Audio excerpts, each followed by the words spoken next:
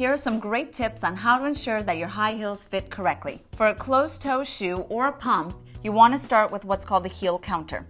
Ensuring that the heel counter properly fits and encases the back of the heel will prevent that heel from slipping out as you walk. As we look at the front of the shoe, you want to be very aware of the shape and the size of that toe box. If a shoe is too small and it puts excess pressure on the toes of the foot, this can lead to painful hammer toes, corns, and blisters. If the toe box is too big, you then risk again slipping out of the shoe and getting excess friction, which will cause blisters. One of the biggest mistakes that I see women make is they purchase shoes that are too large.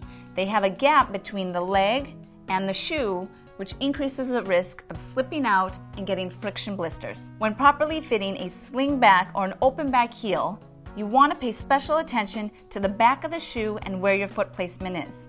A shoe that is too large will have too much space between the heel and the back of the shoe. If the shoe is too small, you run the risk of your foot actually hanging off the back of the shoe. When fitting the front of a sling-back or open-toe shoe, follow the same guidelines. Ensure that the front of the foot is not too small, which will put pressure on the toes, creating corns, calluses, and hammer toes, and also make sure it's not too big, which then you run the risk of slipping out of the shoe. For a shoe like this with the open toe box, proper shoe size is very important so that the front of the toes don't hang off the shoe.